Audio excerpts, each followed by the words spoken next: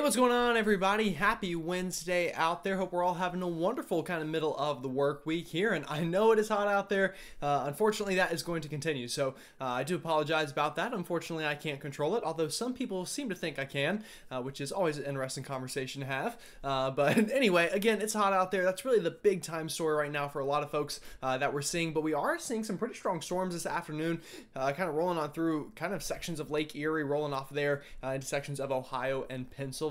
So again, some strong storms out there to talk about. Also a lot going on in the tropics, but it's what is kind of to come in the tropics that is what is going to be really interesting over the next week or so. And we'll really have to keep our eyes on the Gulf of Mexico, especially for you folks here in the southeastern part of the United States, where things could get kind of a little hairy going into the middle of next week. So again, a lot to talk about, and we will definitely get to all of that. Now, if you haven't already subscribed, definitely consider doing so, and like the video if you like it, as that does help the channel out a lot and helps us reach more people. So again, kind of just say that at the beginning of every video, but just figured I'd continue the tradition here.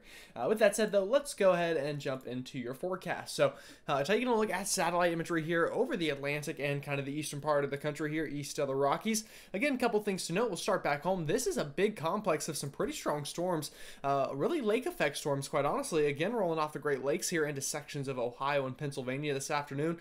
That bringing with it some pretty strong winds, as well as a bit of a tornado threat. Nothing too crazy though.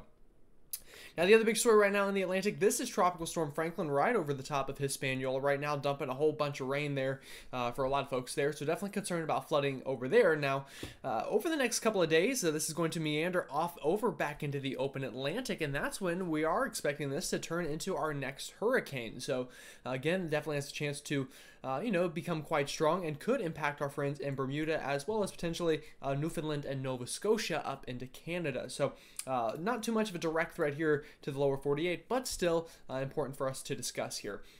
Outside of that, we're going to have, again, a lot of question marks in the Gulf over the next week, and you can already see kind of just this general spin out here in the Gulf. That is going to kind of continue that idea, and as we go through the next week or so, just this big blob of energy down here will eventually get up and have a chance to develop into something potentially that will be quite interesting to talk about here on the channel. So again, keeping an eye on that. All right, so bringing things back into the lower 48 here. Again, the heat is the big story. A whole bunch of excessive heat warnings out there for places from Minneapolis all the way to the Gulf of Mexico. So again, all up and down the Mississippi River Valley, plenty hot enough to say it is the middle of August here, and we're all really feeling that out there. Now, we are getting some relief of that up into the northeast and the east coast today, where we've had some drier air kind of move on in down the backside of the Appalachian chain. That has helped to allow things to feel a bit nicer. Here in Charlotte, it has felt really nice outside, almost a bit fall-like, although still a touch warm to call it fall-like, but still, again, relief compared to what you folks are seeing out there further to the west. Now, in terms of the rain we're seeing, again, we're just getting this onslaught of moisture off of Lake Erie here, and this is continuing to funnel down into areas between Erie, Pennsylvania, and Cleveland, Ohio. So again, some very strong storms out here as well, kind of rolling on through. So definitely make sure you have a way to get those warnings, but also flooding becoming a risk here as this rain just continues to pile up and go over these same areas. So while a lot of us are stuck in, a bit of this very just dry heat wave, a very small section of the country is actually cashing in on a little bit too much rain right now. So again, just always interesting to see how that unfolds. Alrighty, so let's take a look at the next couple of days here on radar imagery and in terms of the dew points, as that is very important to how it feels outside this time of year. But we'll start with radar. So again, right now, all thanks to this big dome of high pressure, we're getting some very strong flow around that here, kind of across the lakes, and that is allowing some precipitation to fire up, and again, some of that causing very heavy rainfall, including some flooding out there. So again, expecting that to continue over the next couple of days, and the general theme is we're going to get these big complexes of storms to form out here and eventually try to work south and potentially south-southwest even, kind of wrapping around this high pressure. Now, the forecast becomes very difficult once these roll off the lake, to be quite honest with you. These storms are just very tough to predict, and we've seen that plenty this summer. This could completely fall apart after it gets off the lake. It could hold together for a pretty long time and potentially get as far south and west as a place like Nashville, or even move down into the Appalachian chain some. So again, just it's very tough to forecast these, but just know if you're kind of on the edge of this high pressure, we do have that chance of some strong complexes of storms rolling on through over the next couple of days. So could potentially see one of those roll on through during the early morning hours tomorrow in a place like Cincinnati, through much of Kentucky before that one fizzles out, and we get another area to develop tomorrow afternoon and evening, once again off of Lake Erie, and that once again will move inland. So right now, if I had to say the places that have the best chance of rainfall, one obviously being where we're seeing it now, outside of there, kind of down the Ohio River Valley a little bit, as well as up into the northeast. So if you're kind of just in this general bubble right here I have drawn, expect at least maybe a little bit of rain, but for some folks, a good bit more of that over the next couple of days, as these, again, waves of precipitation roll in off the lakes over the next couple of days. And again, just to kind of loop that one more time for you, you can see how that's likely going to unfold. Alrighty, so talking about dew points now, and again, this kind of just controls how muggy it feels outside, and again, it's absolutely brutal out there up and down the Mississippi River Valley in a place like St. Louis, up towards Des Moines. Again, really just about as bad as it can get this time of year, with dew points getting up near 80 and temperatures getting up well into the 90s. So those feels like temperatures getting well past 110 degrees. So again, that's why we have those excessive heat warnings out for you folks. All right, so again, we're seeing some of that drier air here in the East Coast, east of the Appalachian chain, specifically up into the Northeast, but that has even crashed all the way down the I-95 corridor into South Carolina. Now, I do expect as we go into tomorrow, those dew points to once again climb back up and things to become a bit more muggy and uncomfortable as we go through the next 48 hours or so.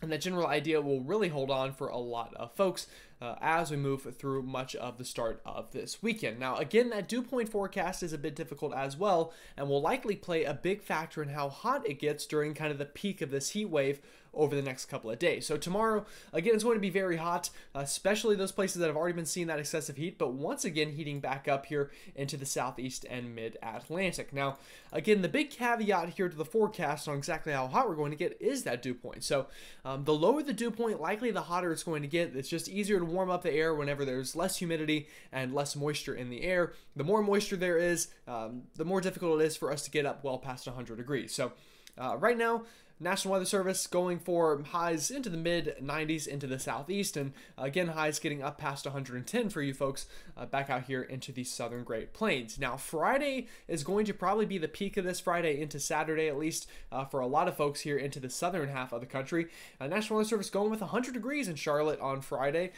Definitely could see that. We could even, overachieve that a little bit if the dew points stay lower. We very easily could hit 105 degrees for some places here in the southeast.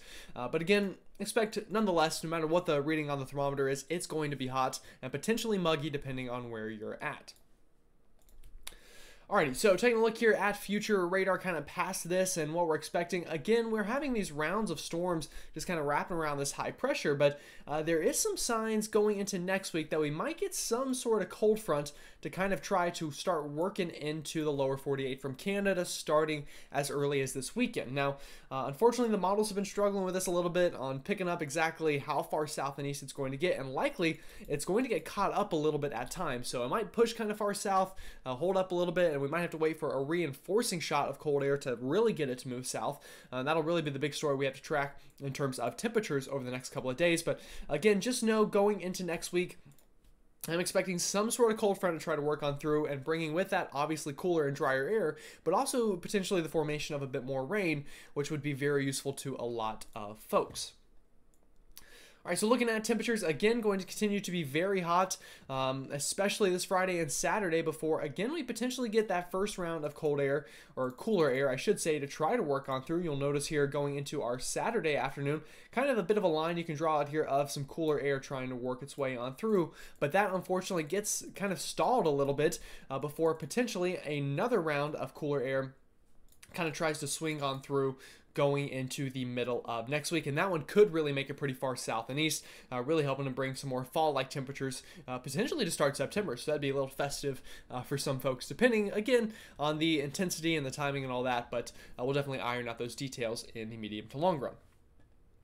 Another great way to look at cold fronts here is the dew point map, and again, very muggy out there right now, but as we go into this weekend, again, kind of a surge of some drier air trying to push in from the north. We'll hope that can make it far enough south to really improve things for us folks, but I do think it at least will get some relief for especially people up into the northern Great Plains and Northeast, but the big question mark is, will it get as far south as maybe this is projecting and really knock that humidity dome down as far south and east as the Carolinas? That is still to be seen, and we will iron out those details again as we get closer to next week.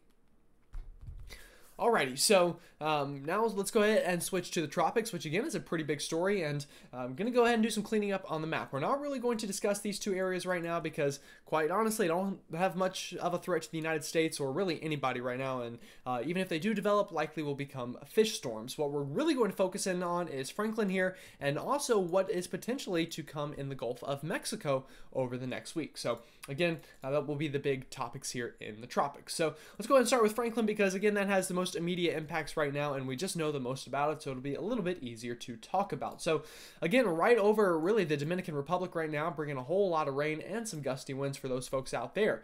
Now, as we go into the overnight hours, this will once again re-emerge over the Atlantic Ocean, and bringing with that the chance for it to continue to increase in strength. So expecting this to kind of meander kind of slowly really over this area of the Atlantic, kind of right here through the Bermuda Triangle, if you will, over the next couple of days. Now, going into this weekend is whenever it has a chance to become a hurricane, and that will be really just to the south or let me see directions here, southwest of Bermuda, but pretty well offshore of the coastal United States. So again, could become quite strong out here, and we've got to watch that track as it could get very close to Bermuda, and of course we don't want that for our folks out there, so we'll hope for the best, and of course send our prayers for anyone out in the path of Franklin here. Now, luckily, our models, again, keep this pretty far away from the United States. You'll notice this is the Outer Banks of North Carolina. This is kind of the Delmarva up here, and you'll notice there's plenty of space between even our furthest west model runs. Now, again, most of our models kind of bring this in between the United States and Bermuda. Some bring it right over Bermuda, and again, it could be quite strong, so we'll have to watch that. Hopefully, it stays far enough away from Bermuda that impacts will be limited, and it will be more of just kind of waves and, things of that sort.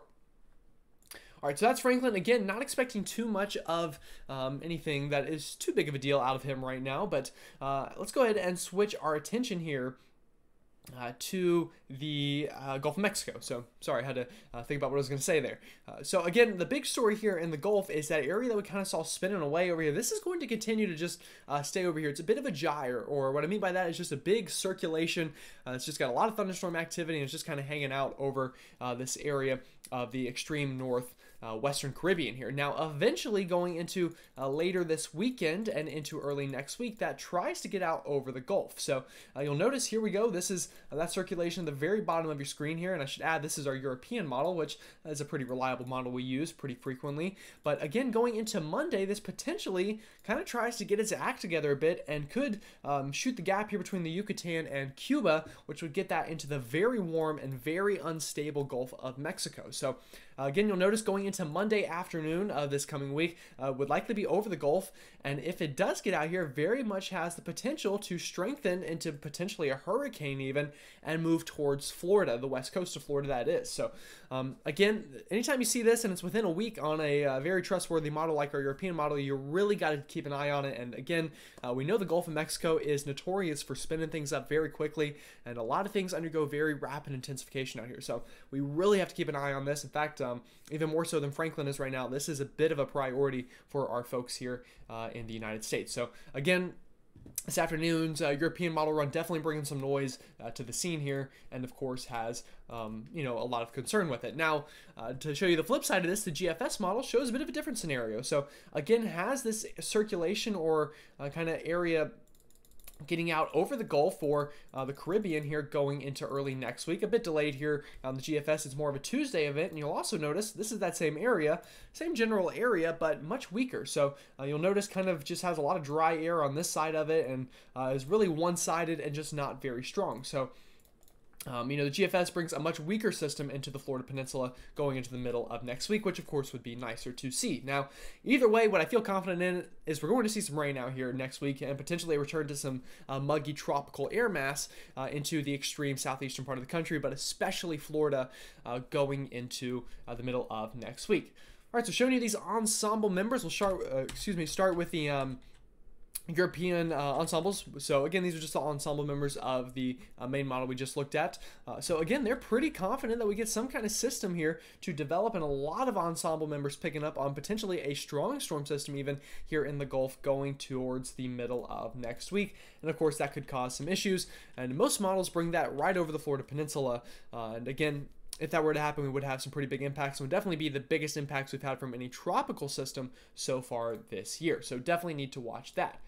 Now, taking a look at the GFS ensemble members, you'll notice a lot less here showing up. Definitely some members showing some kind of tropical system over near Florida, but most ensemble members just kind of have that gyre or that big circulation just kind of moving out over kind of the Yucatan section there of the Gulf of Mexico. So again, a lot less strong and generally just more of a tropical wave here on the GFS model. So again, definitely need to watch that as we go over the next week. And again, a lot of noise out there will see on social media, but we'll definitely keep you updated. Right now, National Hurricane Center doesn't have any areas highlighted for development, but I'm sure that will probably change over the next couple of days, and we will definitely continue to watch that. So again, that's the big story right now. We've got a whole bunch of heat going on, some storms out into the northwest and into the Ohio River Valley, and of course, some very interesting things ongoing in the tropics, and all of that with the cherry on top, the potential of a cold front next week to help cool things down. So pretty active out there, actually, especially for August standards. Really a lot of different fronts that we are covering. So yeah, I guess I'll stop rambling on. That's really all I've got for you today. So again, hope you had a great rest of your night, and I will see you all tomorrow.